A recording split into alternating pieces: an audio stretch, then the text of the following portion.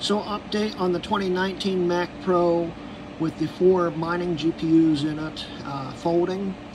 It's been running non-stop for about 4 days now, maybe 5. I've kind of lost count. It is the end of March 10th right now, and these are the numbers we're getting right now. And this one just finished a fold, so it's actually just getting the PPD back up. It resets like every time, and then it has to recalculate. It's kind of a pain. This was at around 950.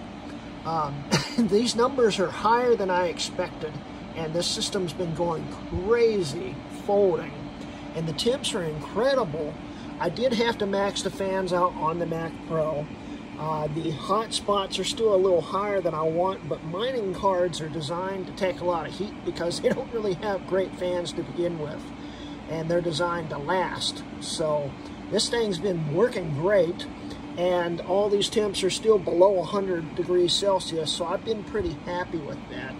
And it is cranking out these numbers like insane. As we can see, that number's already gone up more.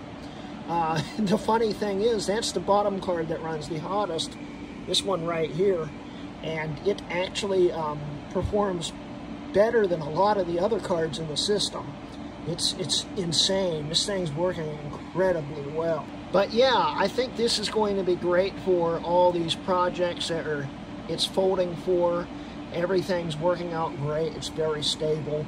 I think this was a 100% success, and I'm very happy with the end result. It's just working perfectly.